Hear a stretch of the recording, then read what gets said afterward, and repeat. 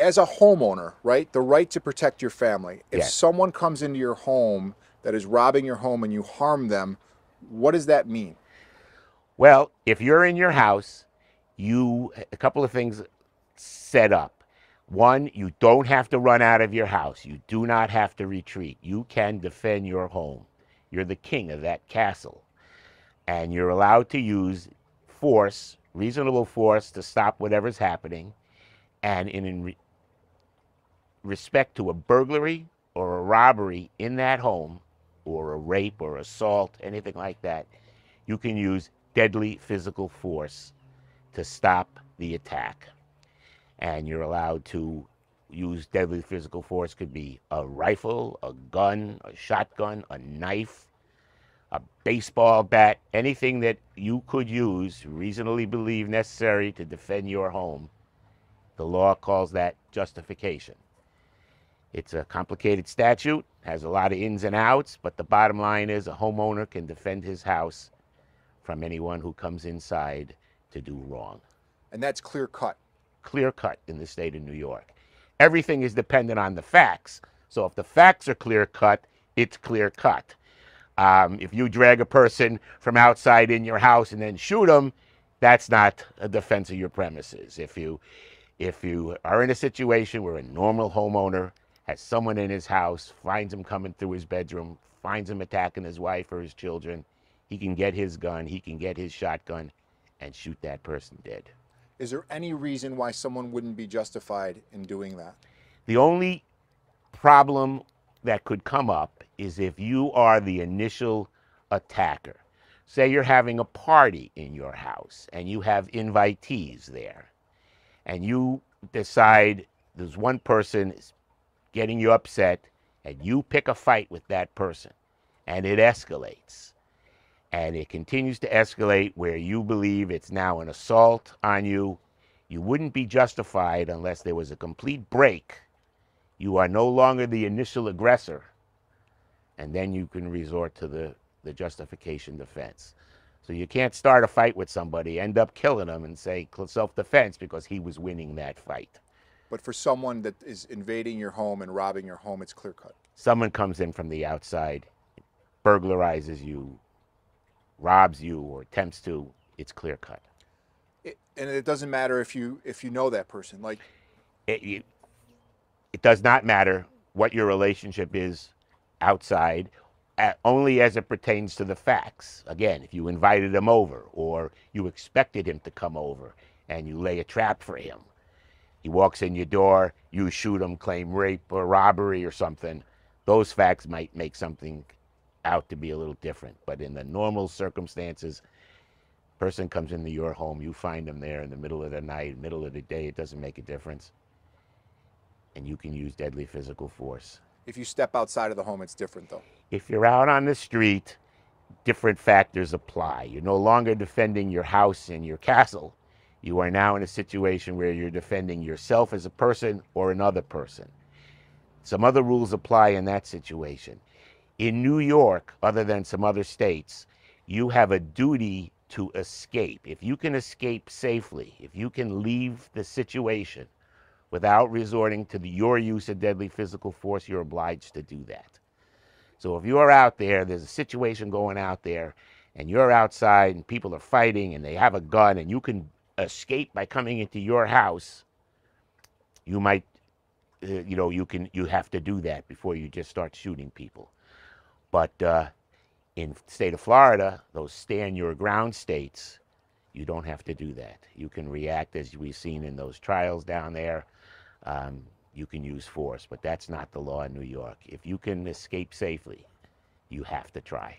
In terms of the home invasion aspect of it, how does New York State's laws stack up to like a Florida? How does it differ?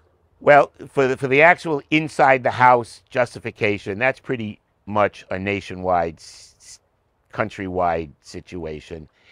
In the situations where you use force to arrest somebody or interfere with someone outside, you see someone being raped, in New York, you can use deadly physical force. You see them being robbed outside, you can use deadly physical force. But for assaults and things like that, you can't use deadly physical force. In Florida, that person turns with his gun toward you. even if he doesn't intend to shoot you, those stand your ground states say you can just shoot to kill And that's different than in New York. in New York. Yeah. Yes. Am I missing anything here? I mean, something that's important for people to consider. Well, the best thing to do is if you can avoid the situation, if you have a safe room or you can lock yourself away or you keep them out of wherever you are rather than going out to shoot somebody and getting involved. And of course, you shoot, they shoot, you risk your life and the life of your family. It's a dangerous situation. But if you're acting, you can act to defend your safety, your person, your family, and stop a robbery, a rape, a burglary in your house. I know you're not involved in this case, and we don't have the full details, but this right here, someone came in, that person was killed, that's justified. Pretty much. Now, if he came in and he's armed and you know it's a burglary, he's got burglar tools, he pried open your doorway, you're pretty much set and clear.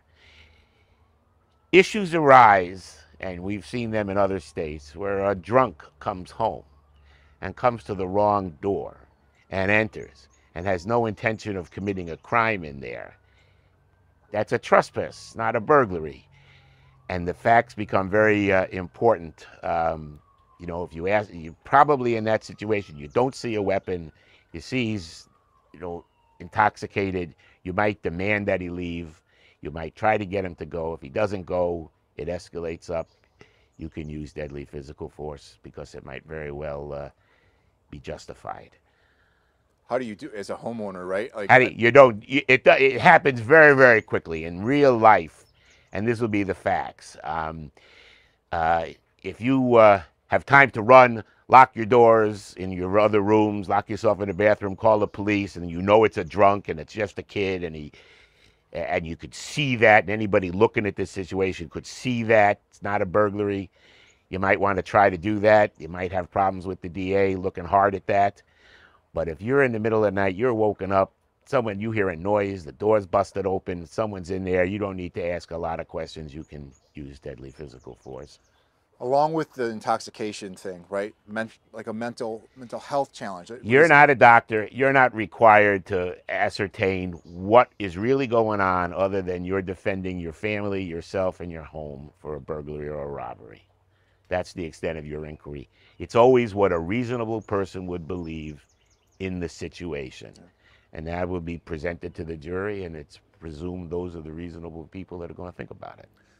In your estimation, and I'm not getting you on the record, Sure. is this something the DA looks at? Would they look at this? They look at these things very closely. They always empower the use of the grand jury to investigate. So the homeowner would get an attorney.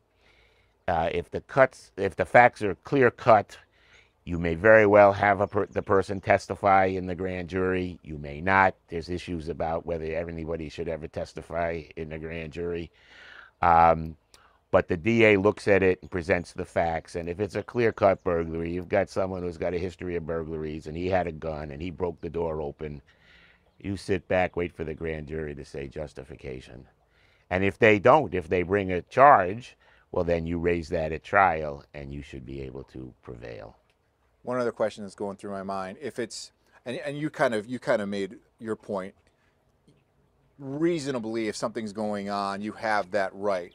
I mean, even if someone doesn't have a gun or a knife out, but they're in your. It is a burglary if they enter your home with the intent to commit a crime. So if they're rifling through your things or carrying out jewelry, you interrupt them in your house, or you see that it's clearly a burglary, you can act with the use of deadly physical force. Is there anything else that I'm missing that is important to No, this? you pretty much have it. It's a right as a defense. And what that means is you have to be charged to use that defense.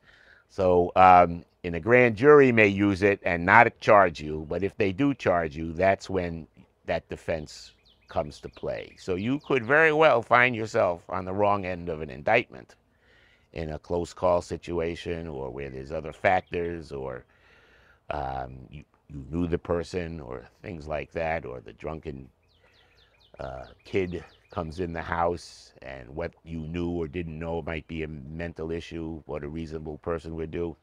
But that is a defense, so it's there and available for you. Well recognized, well established, and generally accepted by juries in the appropriate situations. It's not a stretch. What else? I What think that. about Go if ahead. there is like you're going through a divorce and a husband who has legal rights to the home breaks in and the wife or And yeah, now you're in the middle of a muck, right? Technically, you have to get over the hurdle of it being a burglary or a robbery.